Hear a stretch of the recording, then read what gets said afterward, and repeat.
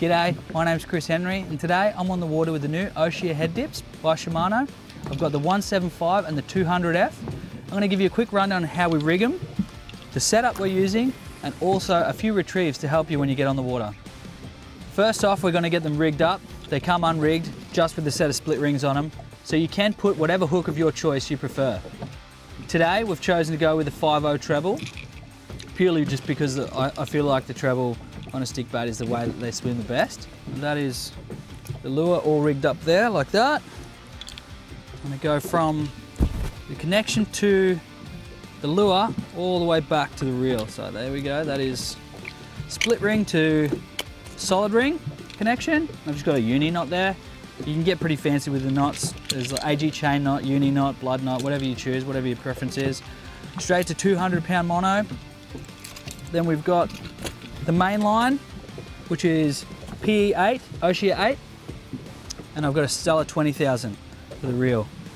Now the braid to leader knot is an FG knot, purely because of the size of it, so it can go through the guides nice and easily with the large leader. The rod is a grappler type C, PE8. Now this one specifically is a 3-piece, which are really handy. If you're doing a bit of traveling, you can just tuck them away into 3 pieces. They're packed down really small. Now we're all rigged up. I'll throw my gloves on, we'll get this thing in the water, and I'll show you a couple of retrieves.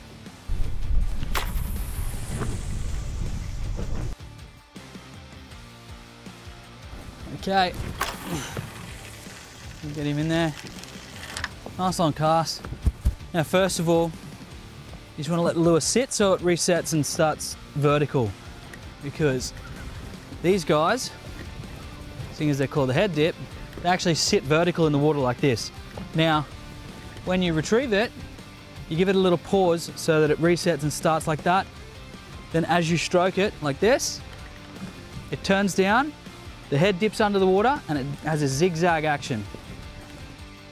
So starting the sweep, you point your rod at the lure, and you can see there's a little bit of a belly in your line, and all that is slack so that you can get your lure to reset and sit vertical in the water. Then once you sweep, the lure engages about halfway through the sweep. The head grabs, dips underwater, and it swims perfectly. That's just one way to retrieve it, but I would say that'd be the most effective. Incorporating that swimming action, then you get the pause in the middle. Now another retrieve. This is probably the easiest one, which is applicable with most stick baits. Works really well with the head dips. It's just lure hits the water, straight wind. It'll just hit the chop, dart on the top and skip. Another time to use that is when you're sweeping. If you raise a fish, it comes up and it kind of shies away on the pause and doesn't want to commit. You just roll it away, just at a medium sort of pace, get it skipping on the top, and it'll follow it, and sometimes that fleeing action will entice it to strike and you get the bite. Oh, fish, fish, fish, here we go. Oh, yeah. Turn him, turn him, turn him, turn him, turn him. Oh, I don't want him to go in there. On a rock. Pretty much as soon as I got in the water, I've done exactly what I was saying. And we've hooked up, come tight. Oh, this is a GT. There we go. He's at the boat. Oh, there he is. Oh, it's not a bad fish. Now I did a quick colour change. Seemed to do the trick. Oh, there we go. New head dips. Done all the right things. Connections all worked.